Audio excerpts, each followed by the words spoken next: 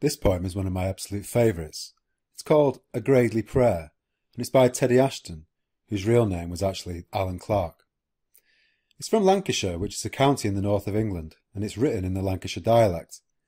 As you may know, the Industrial Revolution started in Manchester, which was then a city in the south of Lancashire, and so the rest of the county was profoundly affected by this world-changing process.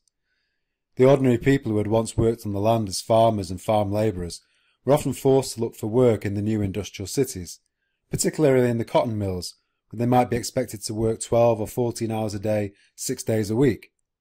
Even children had to work, and you can see in this photograph how the young boys don't even have shoes on. Life could be exceptionally difficult.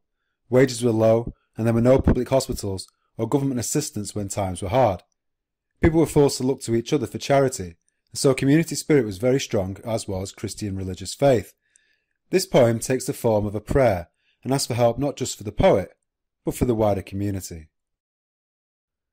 Give us, Lord, a bit of sun, a bit of work and a bit of fun.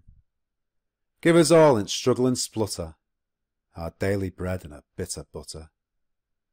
Give us health our keep to make, and a bit to spare for poor folks' sake. Give us sense for where some of us duffers, and a heart to feel for them that suffers.